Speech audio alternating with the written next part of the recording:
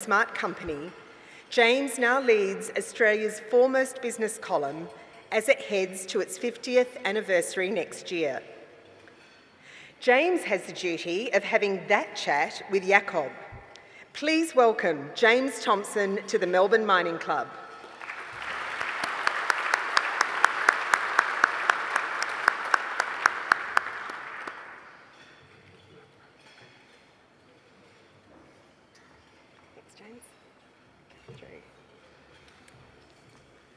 I'd now like to invite Patrick Smith, the MD and CEO of EmCee Consultants, to introduce our guest speaker, Jakob Stausholm.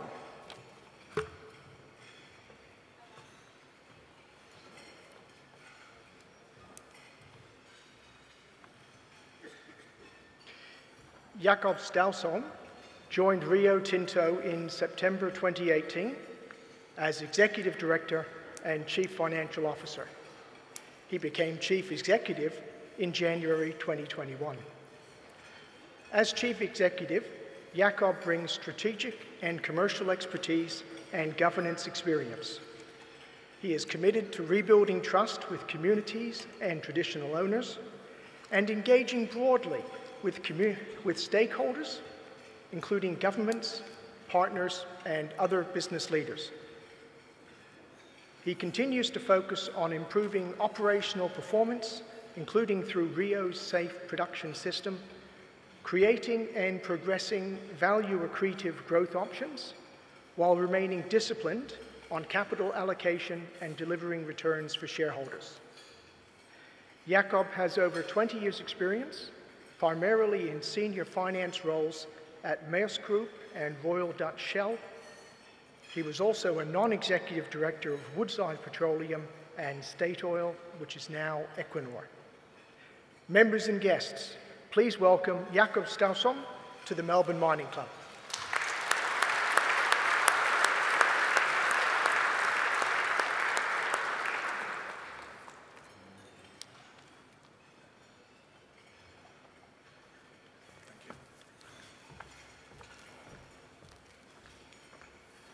James.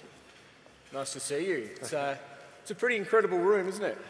I believe this is your first time to the Melbourne Mining Club. I wonder how you might reflect as a boy growing up in Denmark that you'd ever end up sitting on a stage like this, in a room like this, with a giant organ behind you like that.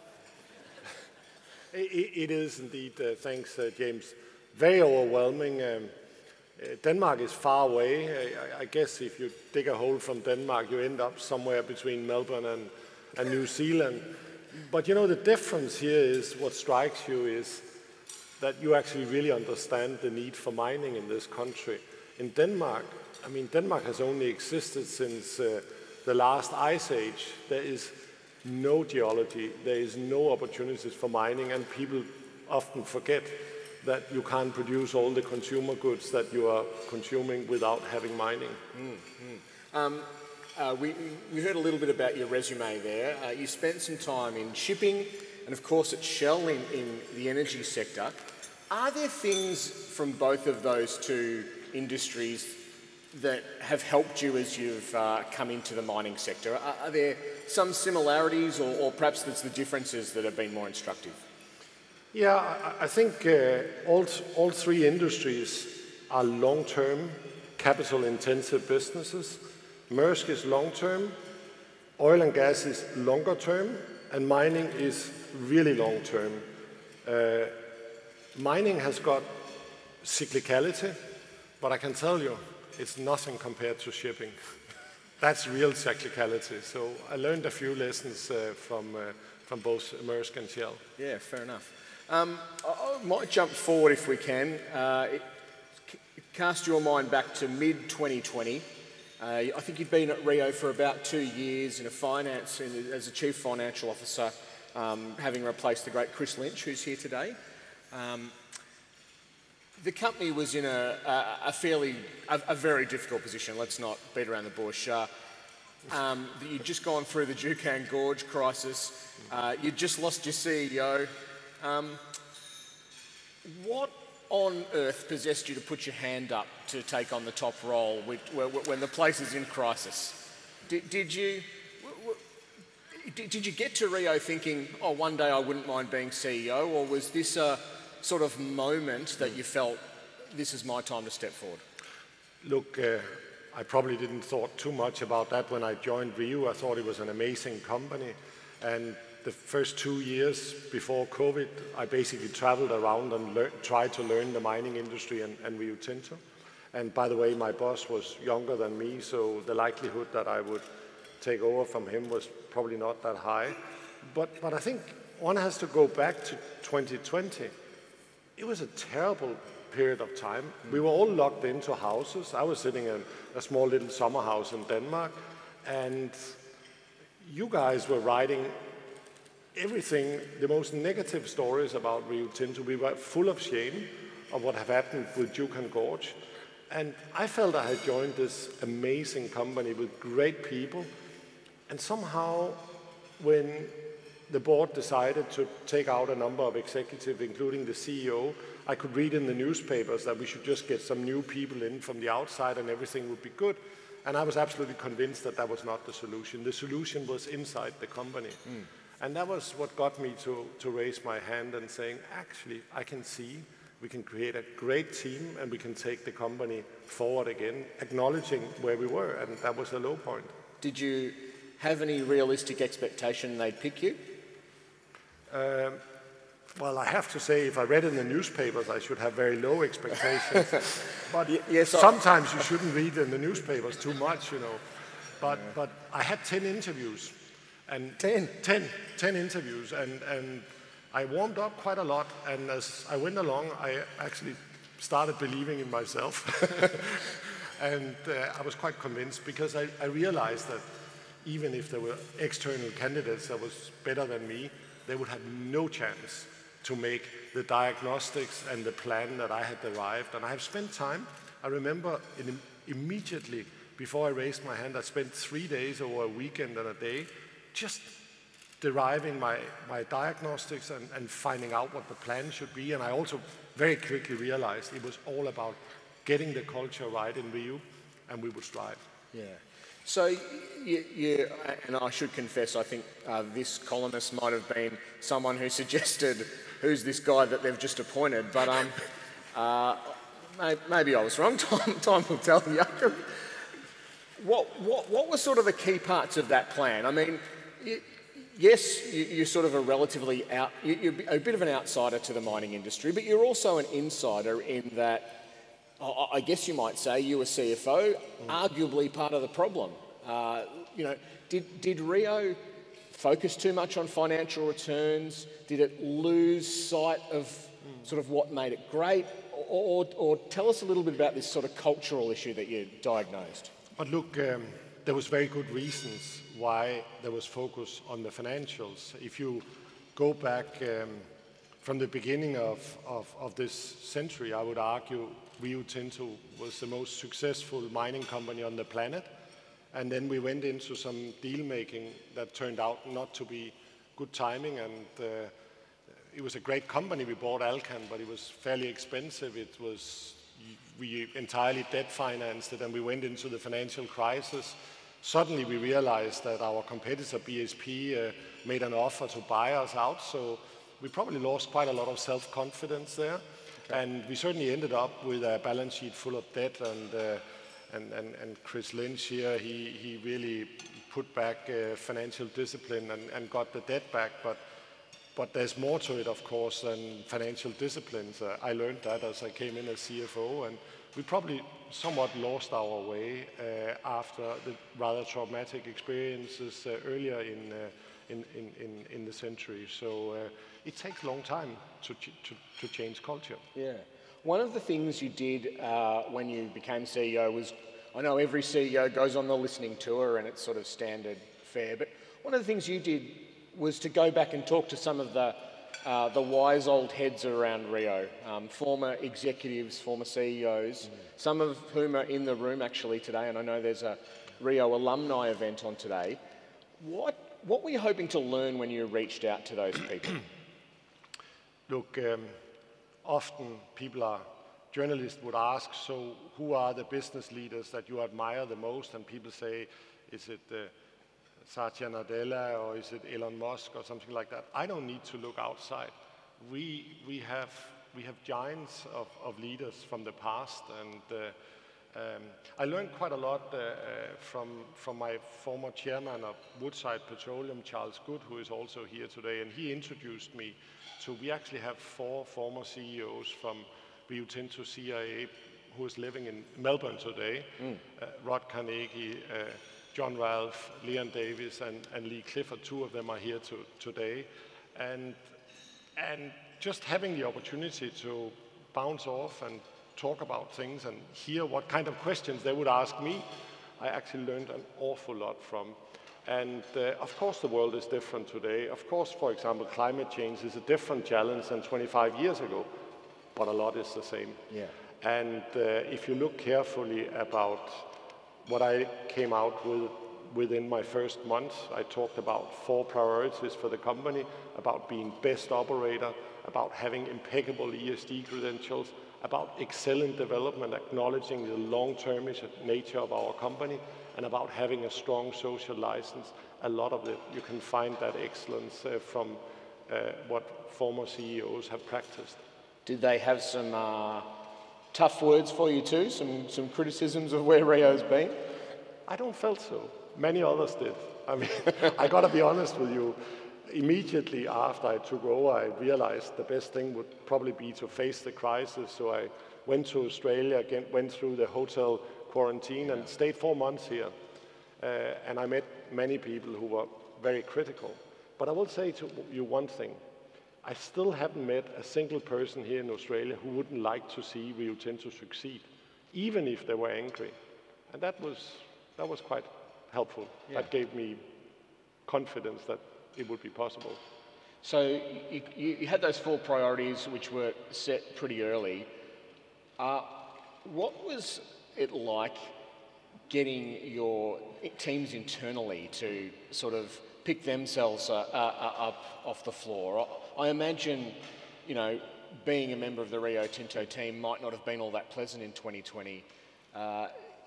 Did they require a bit of, you know, was that a big part of it, getting the internal messaging right? Look, there's no doubt all of us individually and collectively had to look ourselves in the mirror, and there was elements of guilt around us.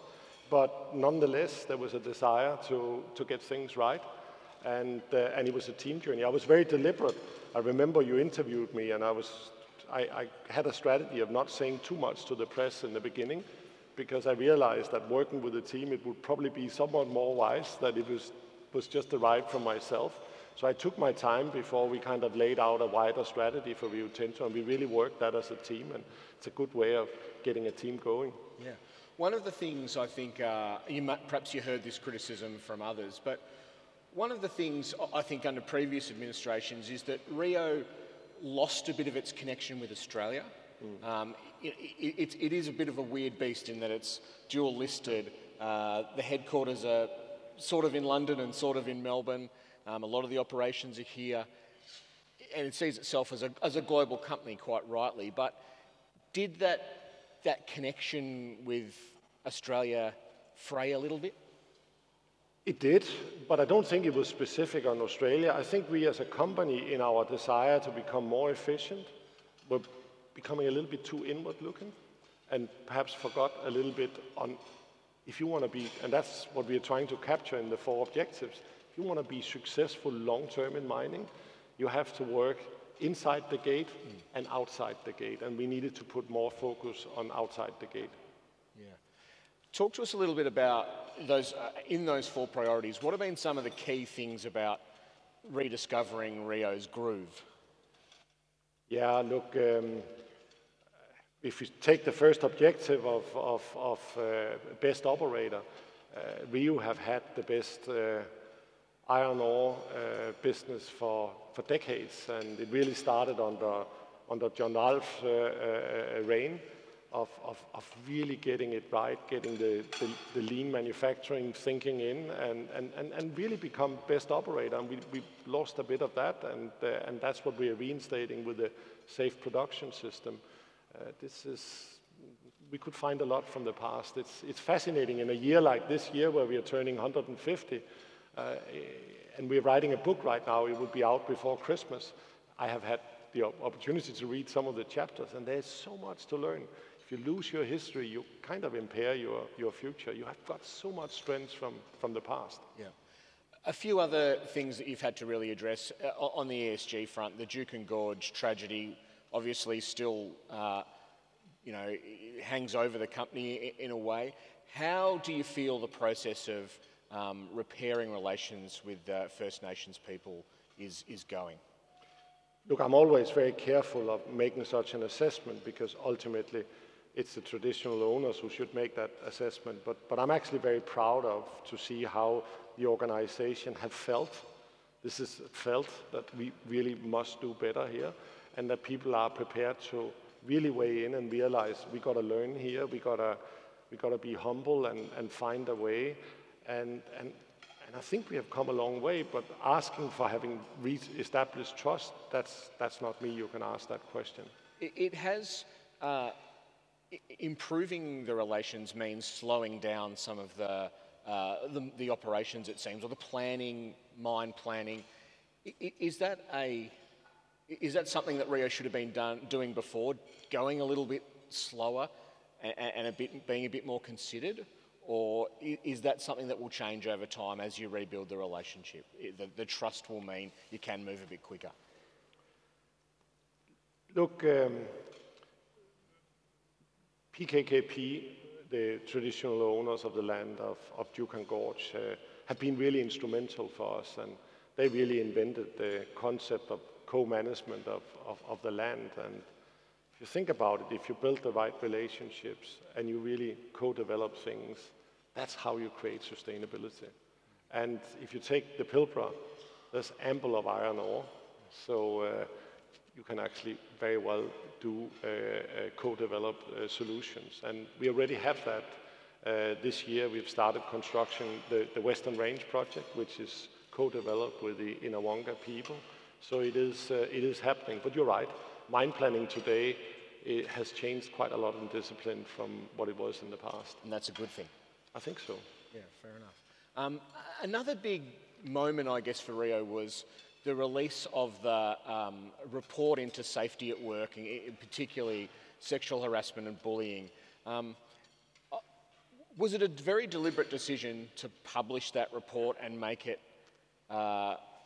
put all your cards on the table, I guess, or all your sins on the table? That perhaps the old Rio would have kept that report under wraps, released a sort of summary of it or something, but you went with the sort of full transparency. Yeah, look, it wasn't that thought through. It all started by realizing, in fact, the day Simon Trott arrived in Perth, there was a front page on the West Australian newspaper of a pretty terrible rape case, if not from our mine, but obviously in our executive team we discussed whether this could happen in our mine, and I think the answers were not very convincing, so we realized we need to dig deeper into the issues here, and we hired Liz Broderick, and she was very methodical, and that's very helpful because what you don't need is hearsay. You need real research, you need real data. And when she came out with a report, no matter how disturbing it was really a gift for us because it was factual, nobody disputed it. So we wanted to have a dialogue with our 50,000 staff. But just tell me, how am I going to have a dialogue with 50,000 staff without announcing it? So we hadn't thought it through, but when we were sitting with the report, we suddenly realized we cannot have the open dialogue without putting it out. I was sitting here in Melbourne, I remember, together with Kelly Parker, and I didn't like it at all, but it was the only thing we could in order to move on internally, and somehow we went through the day. Do you feel, how do you measure how the culture has changed in response to that? I mean, do you think it's been positive? And so there's 26 recommendations, but it's more hygiene factors, things we need to have in place. I think the key thing is it's a bit like a safety journey. First, you have to recognize from a value perspective that these things are important. Secondly, you need a dialogue. And we were not talking about these issues. But with the report, it was kind of the license to start having the discussions in the offices, on the sites. And now, every time I go to site, people are just talking about it. And they are very, very pleased.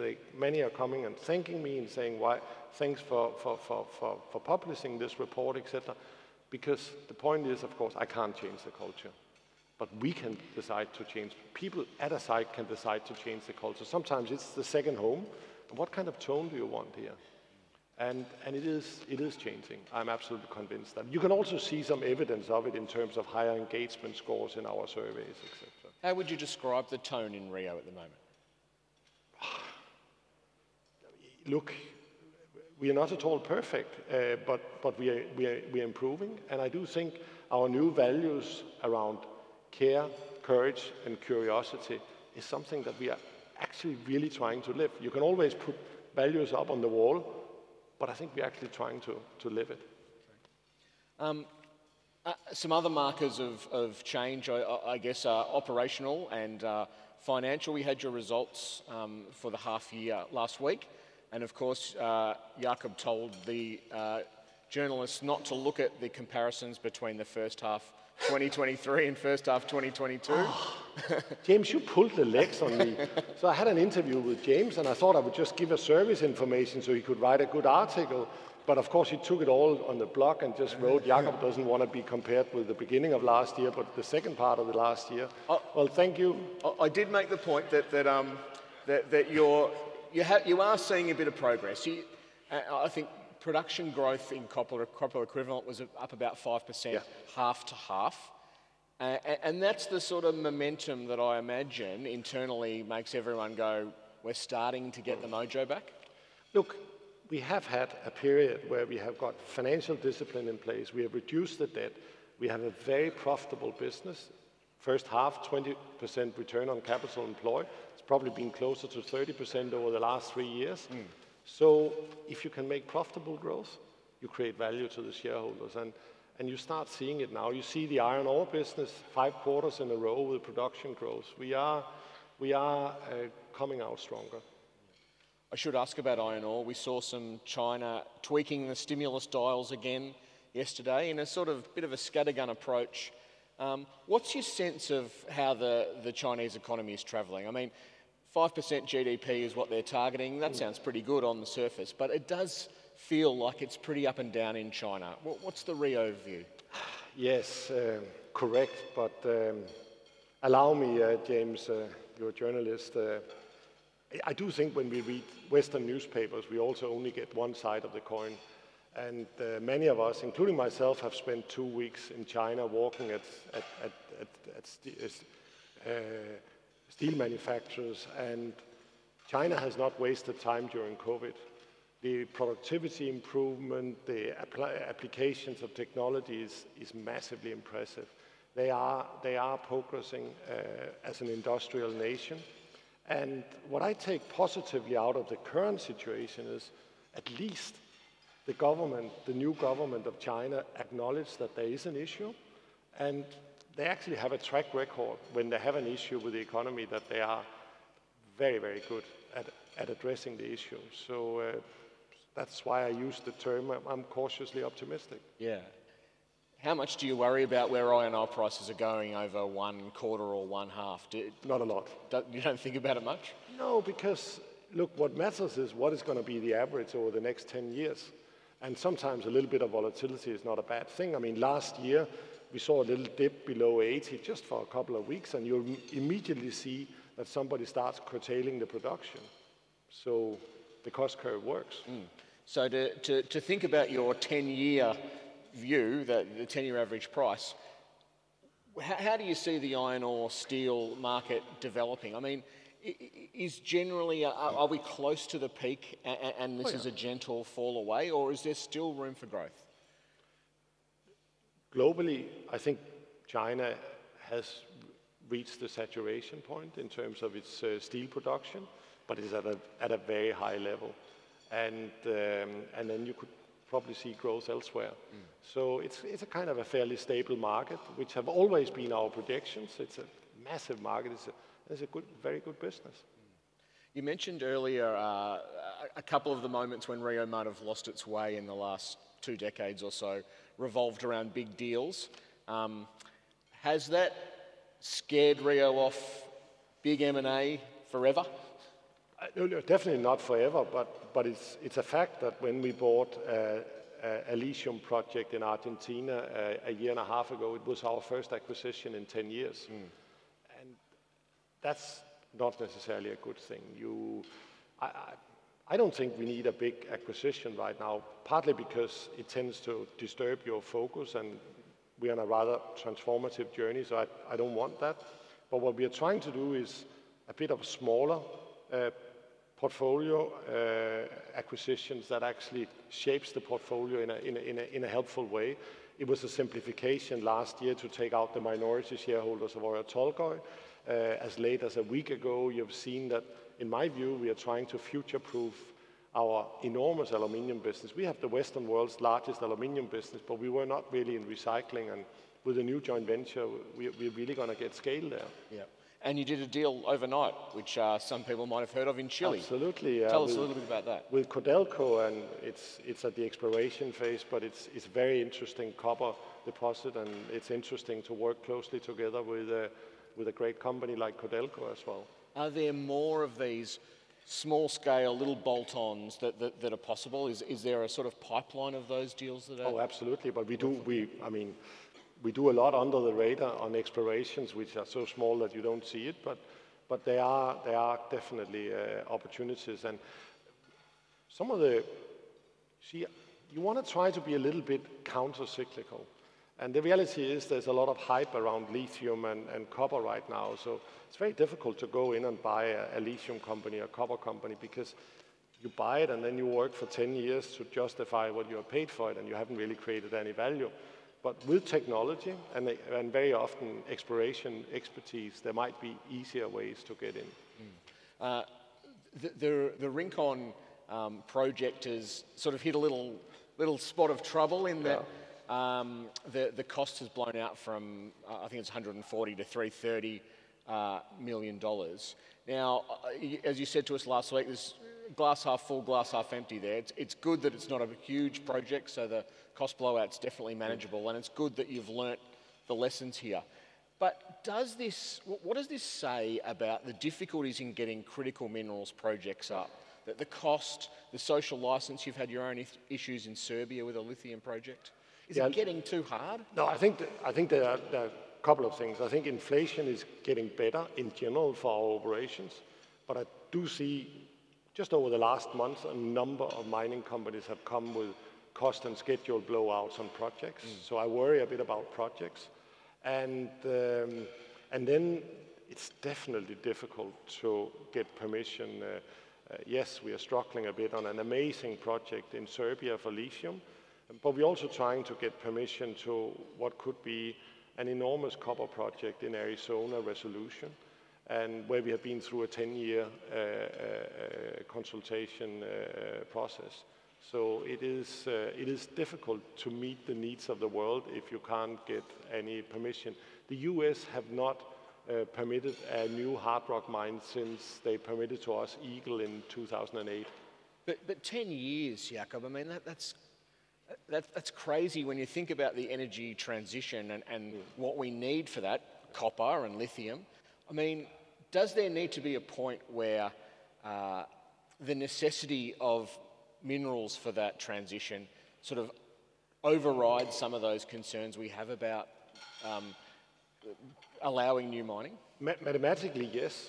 But the fact is, of course, that the world adjusting and addressing climate change is going much slower than any projections. I mean, everybody signs up to the Paris Agreement, but we are not following it through. And we are falling behind. And if you look at things like development of renewable energy, I mean, it's basically only China who is really developing renewable energy at scale right now. Do you have any concerns about the sort of cost of the decarbonisation process? You had a write down in your alumina business last week. Is that just part of the process that the world has to go through? Look, we set some very ambitious targets 2 years ago on reducing our carbon emission by 50% by 2030 and 100% by 2050. So that was a kind of a 28 years journey. We are now 2 years down, 26 to go. And I think there's an awful lot happening. Just in this half-year result, we have just got the first mine in the world to be 100% on biodiesel at our Boron site in California. We have just implemented a new, well, it's a test plant, but it works, of blue smelting, where we can reduce, in ilmenite smelting, we can reduce the CO2 emission by 95%. And mind you, we are both a mining and a processing company, and 80% of our scope 1 and 2 emissions are actually in the processing. So the key thing is to solve the emissions in processing, and we are making huge technological breakthroughs. Well, we're going to hand back to Rebecca for questions from the room in a couple of minutes, Jakob. I wonder if you might reflect on your own sort of role at Rio.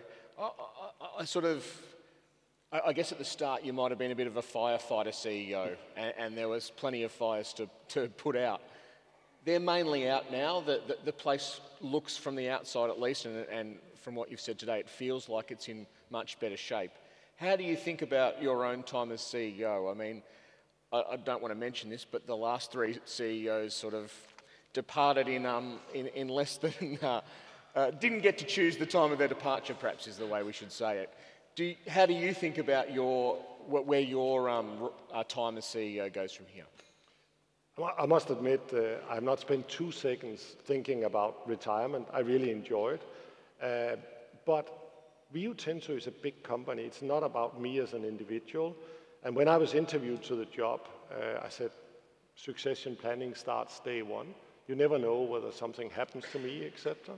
And one of the characteristics of what I would call a blue chip company is exactly that you got a lot of capable leaders. I'm not a CEO, the one who should select my successor, but my job is to try to develop as many leaders as far as they can go. And leadership development has been at the heart of certainly what I believe in, probably because I had to start looking at myself first and how could I get the best out of myself. But the same, I mean, I'm trying to give a lot of space to my members in the executive team, but if there's one thing I'm relentless about, is about that people must work on their own development. And we are here to keep on improving. There's nothing more dangerous. If you stop that curiosity, you're not even standing still, you're going backwards. We have now had 400 leaders through quite intense leadership development, which is really on a very simple thing, is how can you lead others if you can't lead yourself? How can you lead yourself if you don't know yourself? You have to just, it's a responsibility for other people that you must do everything you can to be the best of yourself. Jakob, thank you for putting up with my questions, and we'll take some more curly ones from the room.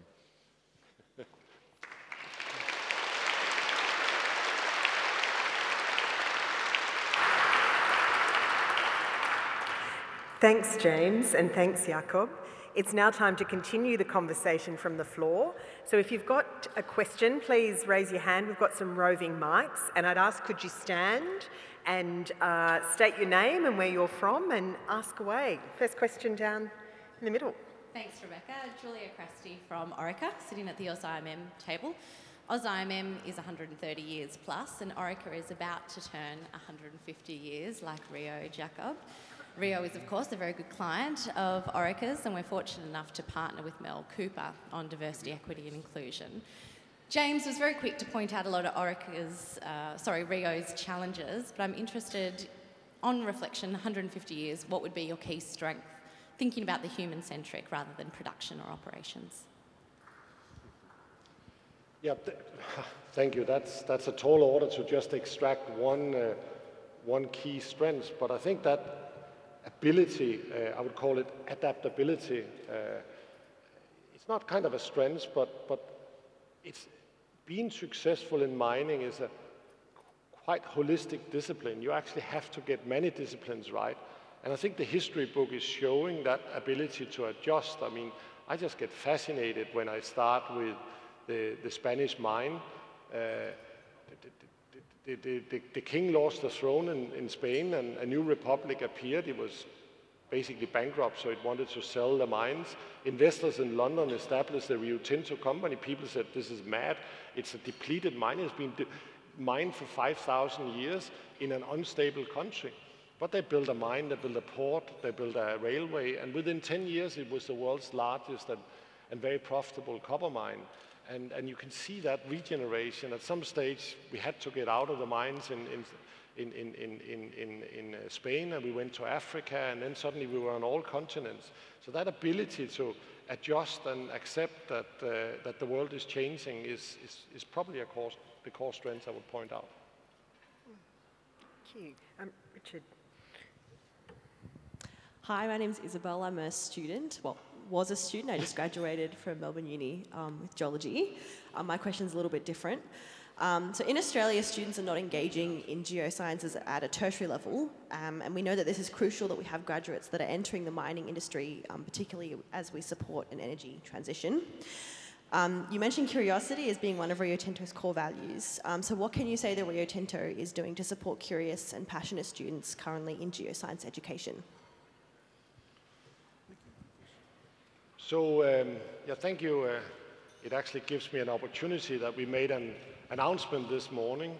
As part of our 150 years birthday, we have decided, with the help of Imperial College in London, to donate $150 million for research to solve a lot of big challenges within mining, climate change, etc. So we are making big donations to research and education institutions around the world. So a very timely question. But I will say to you, if people are looking for a place where you can make a real difference, a difference for the planet, a difference for the climate, we have ample of opportunities, and you can make a big difference in Rio Tinto. So if when you ask the question, where can you make the most, it's absolutely about joining Rio Tinto. Thank you. Down here in the middle. It's good to have the first three questions by women. My name's Georgina Carnegie, and I will tell my brother, who was one of your four predecessors, how warmly you spoke about issues related to Australia. The first question, the light relief, is I hope you're going to barrack for Australia when we play Denmark next week. The second one is more serious. We've been working with the Taungurung people to develop a children's book in dual languages. And Auntie Lorraine is here sitting with us, as is the mayor of our local council, and we share your views about community development. But we would really like you to replicate in Victoria what you were doing with your program for children in Victoria, where you've had headquarters since 1905. Dual language for primary schools, and we have some dual language books here, are very valuable ways at the grassroots for primary school children to learn. I think there are about 20 different tribes in Victoria, and many of the mining people in this room are working in different areas. But it'd be very helpful to have something that was overarching and helped in that process of practical evaluation. Thank you very much. Thank you very much. Allow me just first of all to recognize what Sir Rod Carnegie have done to Rio Tinto. I mean, the CIA that was created under his leadership was just an amazing company, and is a major part of the success we have today in Rio Tinto. From being the first to trade with China as China opened up, and the business that has been created on the back of that from 1972 onwards is unprecedented. Secondly, I don't like to talk too much about football. That was traumatic for us to lose to Australia, I have to admit. But I will say to you, we did win as Denmark. We did win the Tour de France a couple of weeks ago, if anyone is following that. And more seriously, on your proposal, could I suggest that myself and our CEO for Australia, Kelly Parker, could learn a bit more about that, because it sounds as a very interesting project. We would love to learn more about that. Thank you. Stand here. Okay. Your turn. Don't forget to introduce. Peter Arden. I'm a long-standing research analyst, and I was really pleased to hear the words exploration in your discussion, and you also talked about cyclicity in mining. As I say, as an analyst who's covered your company over many years in the past, one of the things that used to be disappointing was the stopping of exploration. Sometimes the company just completely stopped, got rid of all the exploration. So it's really encouraging, and I just guess I'm interested to hear you reaffirm that exploration really is going to be a part of your future. Yeah, no, thank you. I think fundamentally, Rio Tinto is a technology company. Exploration is an important part of it, but we need to get back to, I mean, right now, for example, solving things like climate change. One of the first things I did was re-establish what we had 10 years ago, a chief scientist office, where we really bring a lot of technological innovation. I learned a few lessons from my time in Shell, and I've learned that the worst thing you can do with an exploration budget is to go up and down, because you don't gain a lot when you increase it, but you lose an awful lot when you decrease it. So you just have to say, this is our exploration budget, year in, year out, and really believe in it, and then build a super good practice. I think we have an amazing practice in Rio Tinto. I'm very proud of our exploration team. Thank you. Excuse me, Don Carroll, Lowell Resources. I just had a question. Decades ago, I worked for Rio Tinto in the Pilbara, so it's come a long way since then. I thought, besides talking about all the things that were covered in the interview, which is all about the current problems, can you give a view of the future for Rio Tinto and the mining business? I mean, to say, Bingham Canyon's been expanded, you've got copper mines in Mongolia, you've got the iron ore in Western Australia, you have potential for iron ore in Guinea. As you say, you're making the aluminium business more efficient, but just when you sit down as a board and talk about the future, can you share some of that with us today? Thank you very much. Yeah, thank you. I'm super excited about the future in that regard, that yes, it's a challenge for us to decarbonize our business, but actually to address climate change, you need to build a whole new energy system, and that requires much, much more minerals and metals that we are producing. It's super good for our aluminium business, for our copper business, and for our emerging battery materials business. So I think what we said to our investors is we face over the next 12 years probably a market that will grow by 3 to 3.5% per year. That's actually quite a lot. And therefore, why shouldn't we reap those growth opportunities as long as we can do it profitable? But I will say to you, I feel that the limitations are more inside our company. The more we can live the 4 objectives and be successful on that, the more we can grab the opportunities that are ahead of us right now. But I must admit, I am, short term, you can always get a little economic setback, but longer term, and that's what really matters, I'm very optimistic about the opportunities in our business. Ladies and gentlemen, I think given our timing, I know we could keep going, but I think we'll take that as our last question today. And I'd like to introduce John Tivy, partner from White & Case, one of our sponsors, to deliver a vote of thanks. John.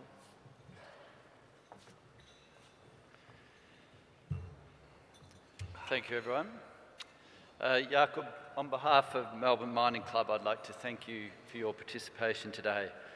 I think the discussion around your decision to take on the CEO role in the face of the Juukan Gorge situation and your journey since then has been really insightful. We commend you for your foresight in accepting that position based on your insight into the quality of Rio as an organisation and its deep culture. We commend you for your recognition of the extraordinary wisdom that can be gained from engaging with the Rio alumni in that process, Rio's approach to its stakeholders, and in particular First Nations, and addressing OH&S issues, your strategy in respect of critical minerals and carbon reduction. And of course, it's also wonderful to hear that Rio is committed in the exploration space. All of this journey that you've spoken about today has resulted in the continuation of a major mining house with 150 years of corporate history as a global major in the mining sector. Ladies and gentlemen, please join with me in thanking Jakob for his discussion today. Thanks, Jakob. Thank you.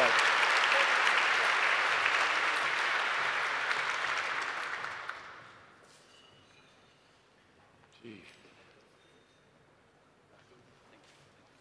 Thank you. Wow. So thank you. This is scary, but the world needs it. The mining part It'll here. be a challenge getting it on the plane, but I'm sure you'll get it home soon. Thank you. James, thank you very much. Oh, thanks, Cheers. John. Cheers. Thank you. Thank you. Thanks a lot. Thank you, Jakob. Thank you.